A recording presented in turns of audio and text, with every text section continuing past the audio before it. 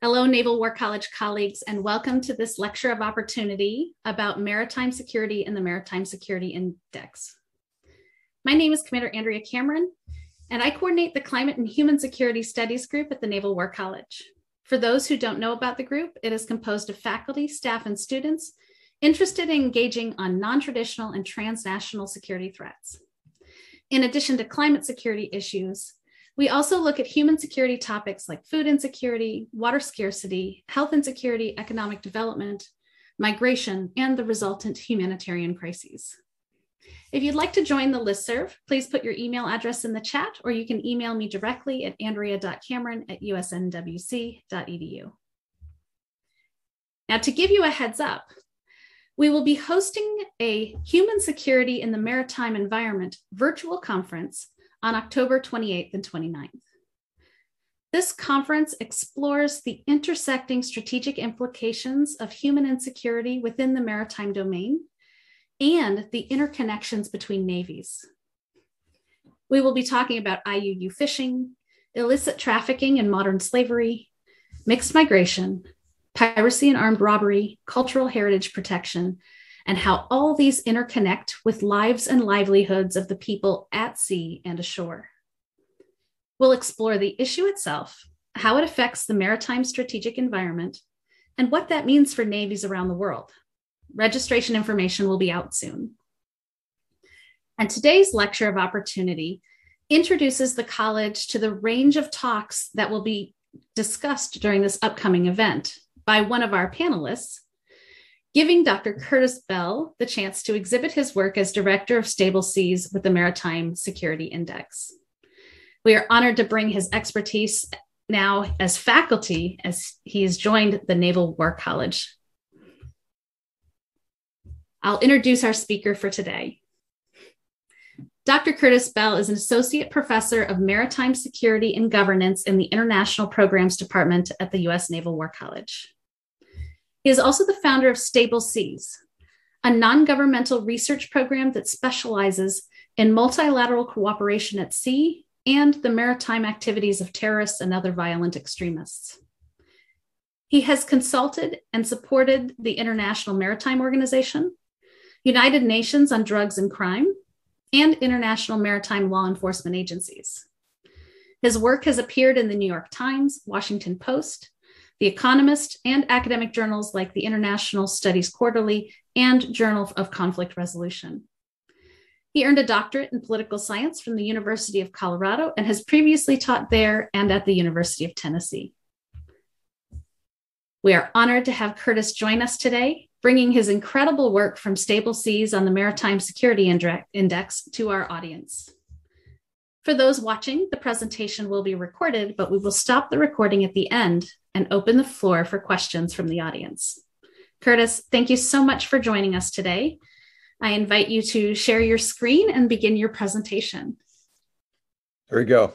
Good morning, everyone, and thank you to Andrea and the other organizers. I try to catch these lectures as often as I can. I understand that the opportunities to give a lecture are a very scarce resource, and I appreciate being squeezed into the schedule. And thank you to you all who have joined. I understand how busy Mondays can be. Thanks for sharing lunch with me. At least here on the East Coast, it's lunchtime. And I'd like to talk to you about human security and propose the Maritime Security Index and the approach to quantifying some aspects of human security as a way to advance our agendas. So as Andrea said, I wear two hats. I am here at the Naval War College, but I am also the founder and now one of the directors of a nonprofit organization that provides maritime security research that focuses largely on these kinds of human security topics called Stable Seas. And for several years now, we've worked with governments and regional security organizations around the world on broadening maritime security strategies to think about security problems at sea more holistically. We've really tried to focus on advancing some of these more holistic strategies that are out there. So I've learned a lot by doing this, some things to do and some lessons learned the hard way, things not to do. And I'd like to speak candidly about some of that today. But let me start with the standard disclaimer that the views that I'm going to share today are my personal views gained through research and experience working on these topics, mostly in Africa, but also in the Middle East, Southeast Asia, and Latin America.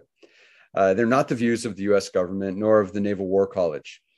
So let me start by taking us back about 10 or 15 years here. So as we were turning the last decade, we were in the midst of a massive maritime security crisis in the Western Indian Ocean. And this, of course, was the rise of piracy off the coast of Somalia. What began as a small problem closer to the coast quickly radiated out hundreds of miles out to sea and developed into a significant security threat to the oil tankers, container ships, and other transoceanic commerce that was active in the region. It's an interesting place to start this talk because it quickly mobilized a large response, not only from militaries, but also from private actors and the NGO and civil society community. Here's a photo of the European naval forces, which authorized Operation Atalanta to combat this problem. And through this work and some measures put in place by shipping companies and many other actors, we saw the problem pretty successfully eliminated, or at least substantially reduced from the levels that it was over a decade ago. But in meetings about this problem that I've seen in the time since then, there's been a rift. On the one side, we've seen some parties to this be very concerned about piracy and armed robbery specifically. They've sought to solve this problem at sea while discounting some of the links to other problems onshore. And by discounting, I don't mean that they're not aware of coastal insecurity in Somalia or of problems like illegal fishing and poor fisheries enforcement across much of the Western Indian Ocean. I don't think they're blind to environmental damage and the foreign fishing fleets that come through the area, often not permitted and operating illegally. But the response was largely focused on counter-piracy operations specifically. There was also a camp that said, yes, there's a problem here, but responses to this problem need to focus more broadly, not only on counter-piracy operations, but also on some of the root drivers. We need to think about maritime security as a system that acknowledges some of these other human security topics that drive acute problems like piracy. Folks in this camp would raise problems like illegal fishing, the absence of a blue economy, or good opportunities on the coast for men, especially in legal sectors. And because of that, we didn't necessarily see eye to eye and come to good agreement right away. There have been some disagreements over what the response has been. I like to bring data to the table. That's going to be clear in this talk. So I went through the original 2008 resolution that authorized the EU Operation Atalanta just to illustrate this. Now, at the time, many maritime problems were acknowledged in the Western Indian Ocean. You see these lined up on the horizontal axis across the bottom. Not only piracy and armed robbery, but also trafficking in drugs, charcoal, which was a major moneymaker for Al-Shabaab at the time, IUU fishing, weapons, terror, anything illicit, transnational organized crime. And what the bars represent are word counts in that 2008 document authorizing Operation Atalanta. And what we see here is piracy and armed robbery at sea mentioned more than a dozen times each, without any mention of the other problems. Now, on the opposite coast of Africa, starting a bit later than the surge in piracy off the coast of Somalia, we saw a troubling and continued trend of piracy and armed robbery in the Gulf of Guinea, and especially in the waters near the Niger River Delta. Some aspects of the problem were similar. Multinational companies saw a pretty consistent threat of piracy and armed robbery from groups operating off the coast. There was similar disagreement about the root causes and the kinds of solutions needed. There was a response that involved governments, international organizations, the private sector, and civil society, both in the region and outside of the region, and in fact, outside of Africa. And in ongoing discussions about what ought to be done about piracy and armed robbery in the Gulf of Guinea, the meetings today largely illustrate a very similar rift. And again, this is not to exaggerate. It is not as if there are two distinct camps, but there are certainly two perspectives that we see present in these meetings and in the comments. On the one hand, we see solutions proposed coming from this camp on the left that think piracy is the real problem. And yes, while it is driven by some of these larger human security threats, both at sea and on the coast, there are ways to address piracy without addressing some of these other problems. There can be a military solution. By some estimates, there are as few as 1,200 people involved in pirate gangs operating out of the Niger River Delta in West Africa right now. The total area that is at risk in the Gulf of Guinea is around 20% of the area at risk in the Western Indian Ocean at the height of the problem off the coast of Somalia.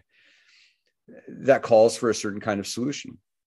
But on the other side, there are very valid arguments about the drivers of this, the pollution, corruption, the absence of a strong blue economy, the poverty of coastal populations, specifically in areas that also have a lot of revenue from the offshore oil industry. And a solution may also involve addressing some of those root causes if it is to be sustainable. There we go. So what we saw in response to these two problems, I apologize for the ugly map, but I think it gets the point across, is we saw codes of conduct focused on the suppression of piracy and armed robbery at sea on both coasts of Africa. Now, in East Africa, in this red, you see African members of an agreement that emerged in 2009 called the Djibouti Code of Conduct. And this also involved most of the countries of the Arabian Peninsula, and it focused narrowly on the suppression of piracy in the Gulf of Aden and in the Western Indian Ocean. Just a few years later, in 2013, the Green States, through the organizations that they were party to, mainly ECOWAS and ECAS, these are the regional economic associations in West and Central Africa, respectively, they created the Yaoundé Code of Conduct, which sought to suppress piracy, but also address many of these larger goals. I think it's fair to say that in their original versions, the East Africa Code largely reflected this camp in the white, and the Yaoundé Code largely reflected this camp in the blue. A broader lens, looking at some of the other human security problems.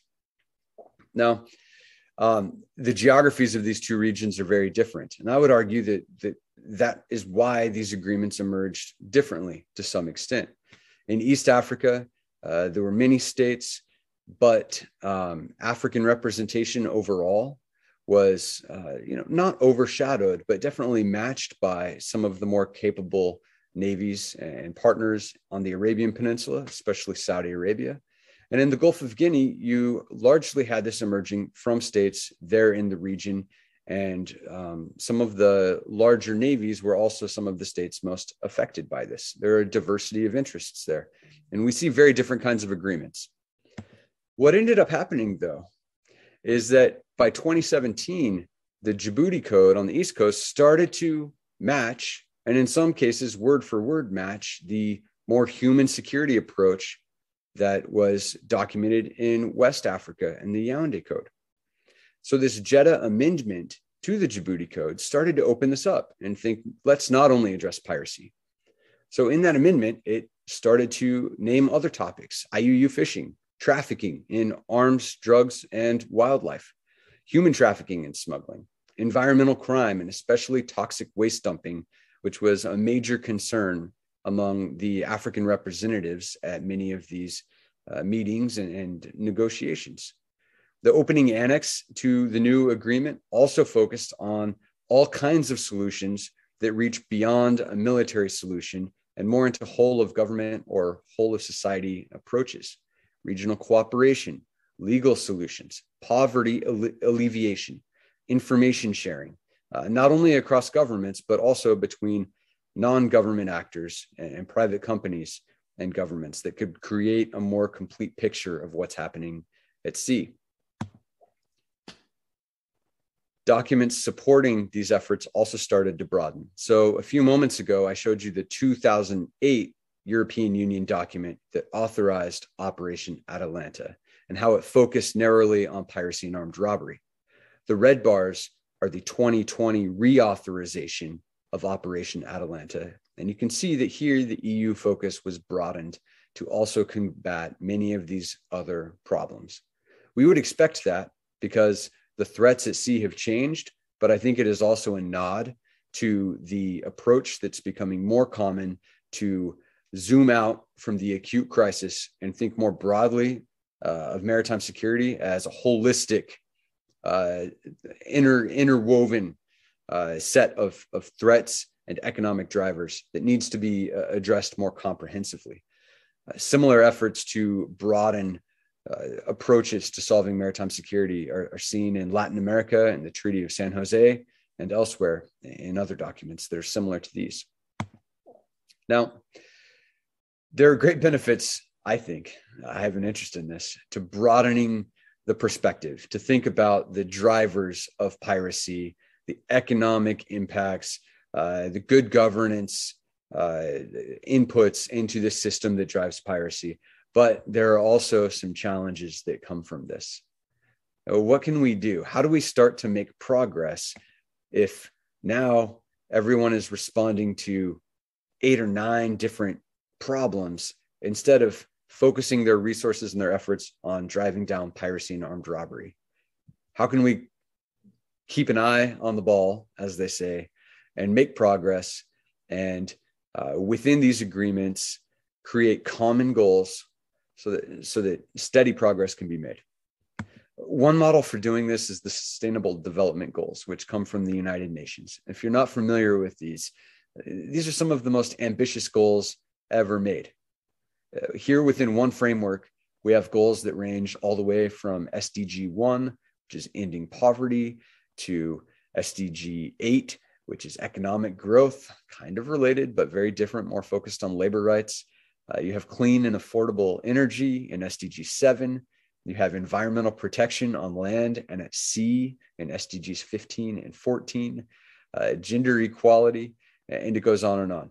Now, the way the UN has sought to drive progress and benchmark is by creating quantitative indicators so that we could have regular assessments based in fact rather than in narrative or anecdote on which goals are being met, which ones are falling behind, and as some are doing statistical analysis to understand what kinds of links exist between these goals. By resolving or making progress toward goal number 8, do we start to solve goal number 1? These kinds of questions. So what my team and I thought is, let's adapt this and think about how we can support some of these widely broadened maritime security strategies in a similar way by thinking up, working with partners to create a similar kind of quantitative benchmarking tool so that we can start to bring some tracking and accountability to these human security topics that are very difficult to assess in this kind of way. So what we did here is we came up with a 9-issue framework that I'll show you in a moment that we call the Stable Seas Maritime Security Index. It's very similar to this kind of approach with the SDGs, very different, I think, from what other NGOs have done with various indices for the following reason. We intentionally did not start with what kind of information is available that we could bring in. This started with a deep review of all of the regional maritime security strategies that we thought could benefit from a tool like this. Reading them line by line, we tried to draw out and represent the topics that were already of interest to our audience. And regardless of whether there was good data available, we tried to stay true to the cause of building a tool to support these specific agreements rather than building a tool based on what we could readily find and then hoping that somebody might pick that up. This has also been through rounds of revision after meeting with people involved in these agreements. And in that sense, I hope that it is a bit more of a dialogue rather than a monologue when we go to these meetings and we try to talk about using this as a way to benchmark some of these agreements. So these 9 issues break down into 3 groups of 3, basically, where we have 3 pretty active maritime security threats on the left: piracy and armed robbery, illicit trades, and what we call maritime mixed migration, which is a confluence of smuggling, trafficking, and slavery at sea. We have 3 economic drivers along the bottom, which is the health of fisheries, the blue economy more generally, and the welfare of coastal populations in terms of both their economic and physical security. And then the remaining 3 in the upper right are international cooperation, the rule of law, and maritime enforcement capabilities. So what we've done, if you go to stableseas.org, the website has changed a bit as we've transitioned between funders. But what you'll find is a series of scores for each of these 9 categories that we believe are pretty central to human security at sea, and which reflect the priorities expressed in documents like I've shown you, like the amended Djibouti Code of Conduct. We're doing our best to try to reflect those. To date, because of community interest and the level of funding we've had, we have coded 3 versions of this. We're up to 70 countries across the Indo-Pacific and around the coast of Africa. So we now reach all the way from the Southern Mediterranean to the Pacific, and we have hopes to add partners to round off, especially Latin America and the Caribbean and the smaller Pacific Island nations. Those are high priority areas and something I'd love to talk about offline if there's any interest in contributing to an expanded index. For each of these issue areas, we also provide regional briefs that couple the data with some narrative and some highlights of some of the things that states have done to improve. I think it's always really important to lay out models for improvement rather than only showing the data, because if this is to be used to set benchmarks and goals, it's nice to provide some examples from these regions of ways that states have improved their scores or strive to do so. We also have country-specific briefs that very briefly compare countries to the rest of the region and highlight some of the successes and some of the pressing challenges. We hope that that can be a useful resource as well. So what I'd like to do with my remaining time, and then we'll go to questions, is talk through how we code these different things, what we see and where we've seen change since we started doing this in about 2017. So the first, piracy and armed robbery, is honestly one of the simplest because unlike so many topics on human security at sea, we have a pretty clear legal definition. So sorry. We have reporting agencies. Since I'm doing my screen share, I can't pull up my thing to hang that up. There we go. Okay, are we back now? Okay. All good. All good. Thank you. Sorry about that. New computer and the phone rings through it and it drives me nuts. I don't know how to turn that off yet.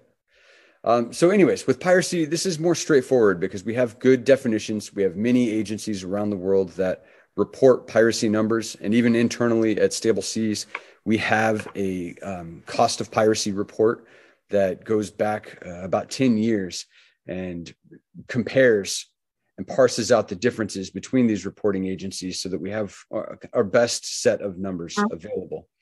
Here we see that we have 2 main hotspots remaining as of 2020. This score is largely based on the number of incidents and their proximity to the exclusive economic zones of the littoral countries that you see mapped here. One thing that this hides is that these are 2 very different types of threats. And that's something that maybe we try to improve in the future with more armed robbery in Southeast Asia for vessels that are stopped or moving very slowly, not as many underway. In the Gulf of Guinea, of course, we have, by some estimates, 95% of the victims of kidnapping for ransom at sea. Okay. Illicit trades is a section that I'm quite proud of because the easy thing to do would be to look for seizures of the kinds of products that we're interested in, which are small arms and light weapons, wildlife products, and 4 kinds of illicit drugs. We have cannabis, cocaine, opiates, and then synthetic drugs like methamphetamines and fentanyl. The easy thing to do would be to look for seizures, but then you're punishing the countries that are doing more to stop the problem. So instead, what we did is we designed a survey that we sent to naval and maritime law enforcement officers, to NGO experts, academics, and regional and international organizations around the world to try to get their sense of the extent of the problems and the extent to which these items move by sea rather than over land or by air. So what we have here is a really interesting mix of illicit trades involving origin points, including on the east coast of Africa, transit points, which are also on the east coast of Africa, but then some of the countries across the Indian Ocean, South Africa is a large transit point, and then destination markets, which are, in East Asia for some kinds of goods, especially like wildlife products. If you get on the website, we also break it down by each of these specific trades so that you see a different map like this for cocaine, for cannabis, for opiates, small arms, light weapons, etc. So it's really a crowdsourced tool that we hope to update every couple of years so that we can start to see how these enforcement efforts are paying dividends, at least in the minds of the experts that represent these regions. Maritime mixed migration is language that is borrowed from the International Labor Organization. I think it is important in human security at sea conversations to say mixed migration and not human trafficking or smuggling, because it acknowledges that the same person might leave a coastline smuggled, voluntarily paying someone to take them to another place across the sea.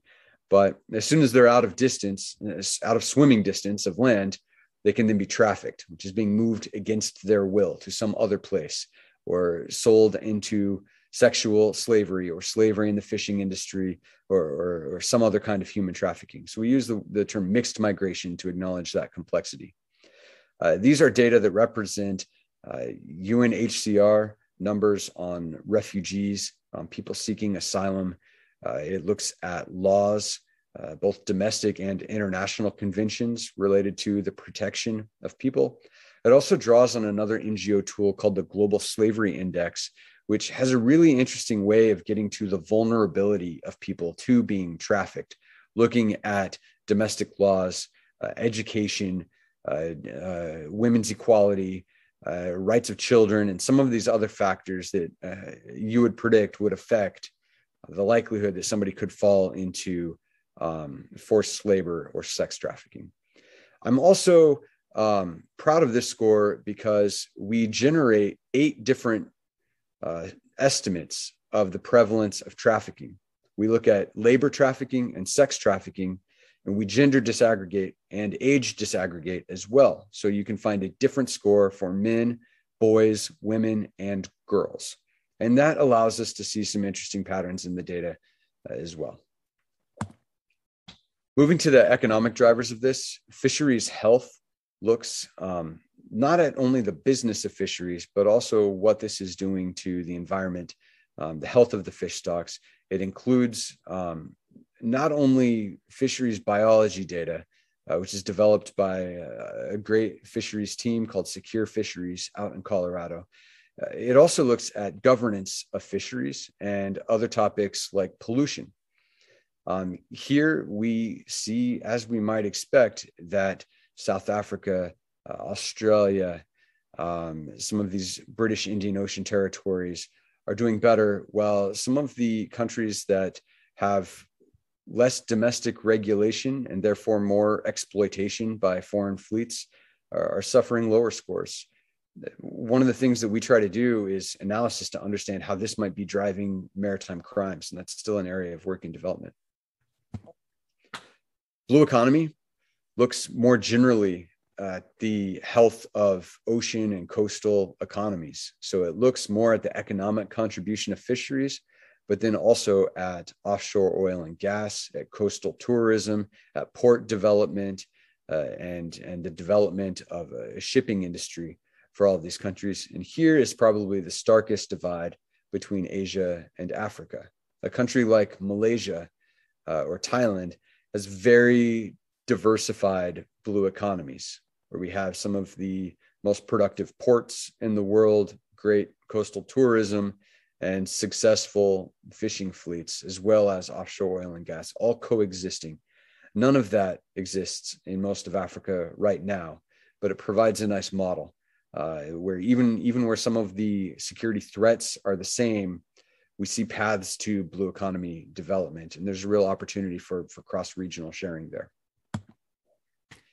The final one looks at coastal welfare, and unlike other kinds of resources like a failed states index or tools that look at levels of conflict or economic development across countries, we look specifically at conditions in a coastal buffer that is usually within 50 kilometers of a coast. How many violent protests, riots, battles, terrorist attacks have there been? How does the economic development of the people living along the coast compare to the economic development of areas inland? How does that relate to coastal grievances, which can drive black markets and maritime crime, or an inadequate state presence where you might not have enough law enforcement because an area is autonomous or is under a state of insurgent control in some of these cases?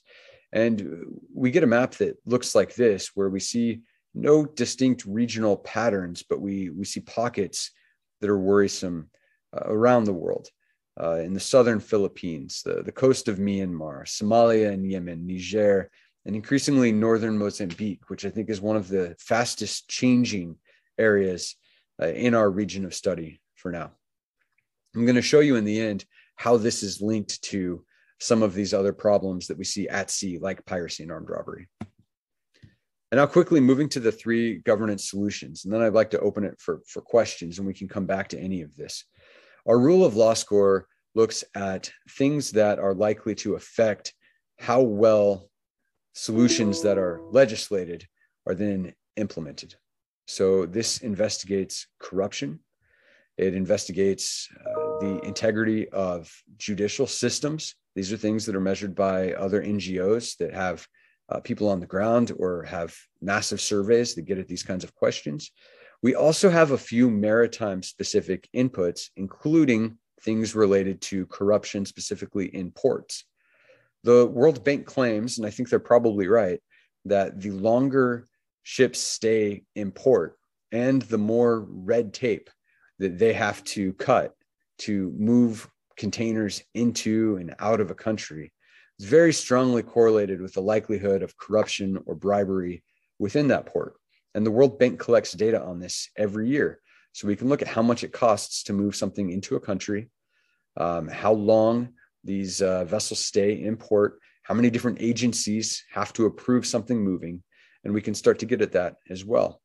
We also have things like property rights broken down by gender, by religion, socioeconomic group, and by region, so that we can better understand whether there might be subpopulations within a country that are going to be more driven toward black markets because engaging in the legal economy is that much harder. We get results that look like that.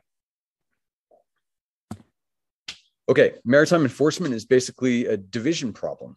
What kinds of assets do you have in terms of vessels, maritime domain awareness? And what is the scope of the challenge? And here we look at the size of an EEZ, the number of maritime neighbors, whether your maritime boundaries are established with your neighbors or disputed, which might make it harder to enforce. And then the length and the complexity of a country's coastline as well, which is especially important for smaller smuggled goods. One of the interesting things we find here, and I'll return to this at the end, is that some of the countries with the most enforcement capability, for example, Nigeria has more vessels operating at sea than the rest of its region combined, also have some of the more pressing maritime security threats. This is not an easy solution to the problems, but it is part of a solution. And that's something that these kinds of data allow us to illustrate without relying too heavily on specific cases to make the point, like Nigeria. And then finally is international cooperation. And for me, this is a glass half empty, glass half full kind of map. It is the bluest map. And I should have said before, if it wasn't clear, bluer scores are countries that are performing better on these scores. And the yellow and the orange and the red are countries that have lower scores in this area. The good news is that many countries are participating in many of the most important international laws and treaties and agreements that govern this kind of activity at sea. Most countries are parties to UNCLOS. They have signed SOLAS and SUA conventions and some of the drug trafficking and human trafficking conventions that are not specific to maritime activity, but are important nonetheless. The glass half empty side of that is that there appears to be very little relation between whether a country has signed these things and whether problems have been successfully addressed. Okay, so how do we get from evaluation and benchmarking to starting to make progress? As someone with a background in data science, this is what I get really excited about. I've shown you 9 issues. We've now collected data for 3 years, some of it for 70 countries. So now we can start to look at some of the relationships statistically across these scores and try to understand how they're connected to each other without just relying on isolated stories. So what we did is we ran this data looking for strong positive correlations, meaning that one set of scores tends to trend with another set. A reduction in one problem leads to a reduction in another problem. And then negative relationships, which I'll show you in red as well, meaning that not only are they not related, one problem might get worse as another gets better. There might be a trade-off to consider here. And when we do that, oh, there we go. When we do that, this is what we find. You can tell I'm not a graphic designer here on this slide. We see that for the most part, we do see evidence of that camp I showed at the very beginning of holistic systems where some of these maritime security threats really should be viewed as human security problems that need to be solved holistically, both at sea and on shore, both in capitals and in small coastal communities, especially where there's relative economic and security deprivation relative to the rest of the country. Rule of law, for example, is a major driver of everything from the strength of a blue economy from coastal welfare to the health of fisheries, to maritime enforcement capability. And this makes sense. If governments are able to implement the laws that they are passing, then you would expect problems to go away faster than in places where there's little relation between legislation that's being passed and how it's implemented because of corruption or low government presence in coastal areas or judicial bribery or some of these other things.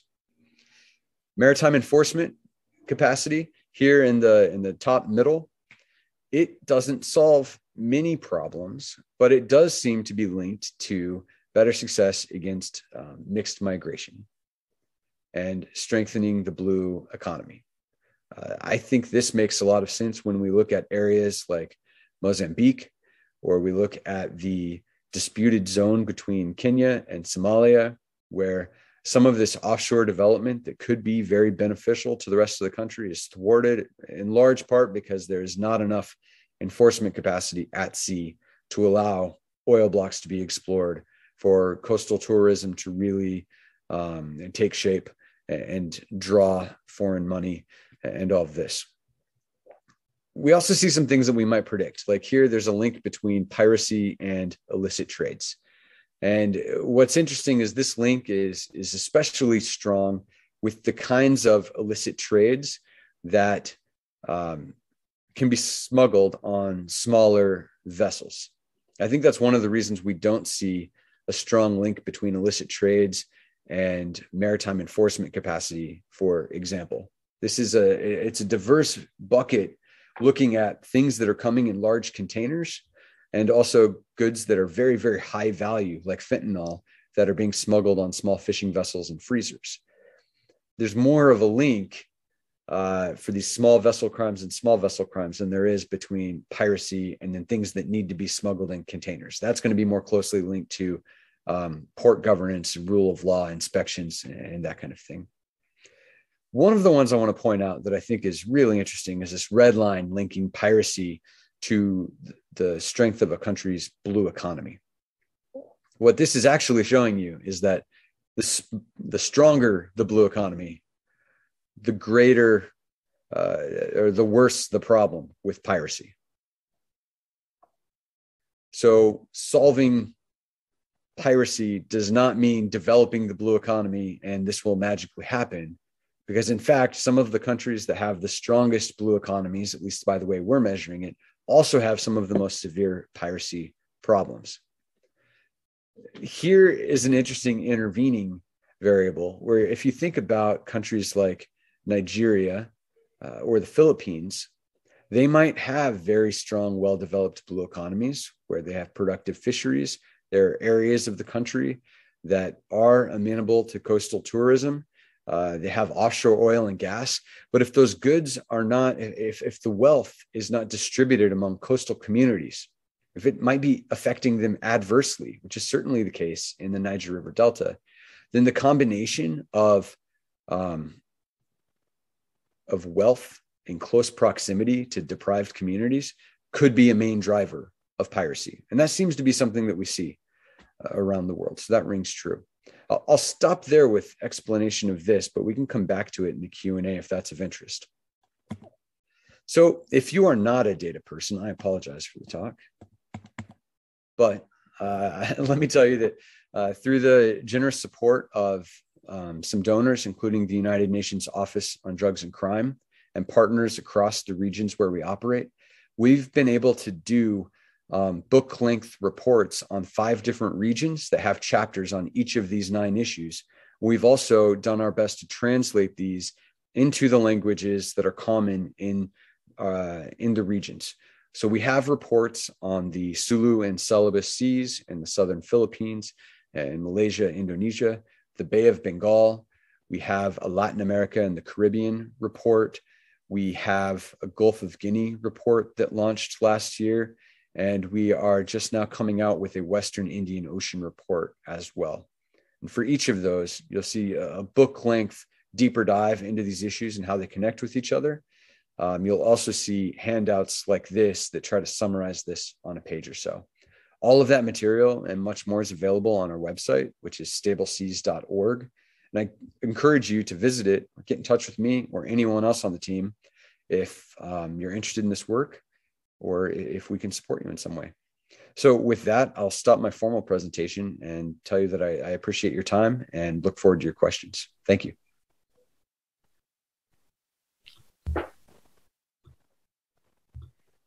Thank you so much, Curtis. Before closing the presentation, I'd like to ask you one final question.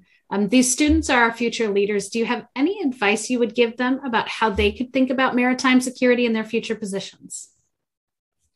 Yeah. One thing that I've learned is that many times, I'm just going to back all the way up to this.